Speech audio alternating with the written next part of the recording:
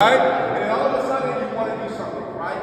The anticipation of you dancing and the connection with your partner matters, right? The reason why I want to start you on that song there is because that's what happens. They play that in the club, commercial, blah, blah, right? Now I'm going to play another song now.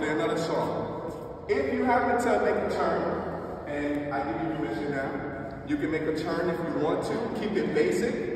If you happen to make a mistake, and your hand slip, what do we do?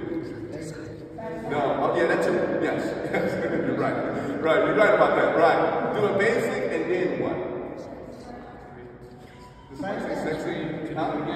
So, let's say for example, I dance with my partner, right? I make a turn, or try to do something, the hand slip. What do I do? Okay, I don't have a connection with her now. Do some shines first. Thank you, sir. Do some shines. Do some shines. Shines. You have no connection with their partner. I will lead now or something, right? Right? And you already know this move, right, leaders? Right? Ladies, you know your move. Right? Y'all know that, right? So here's what happens.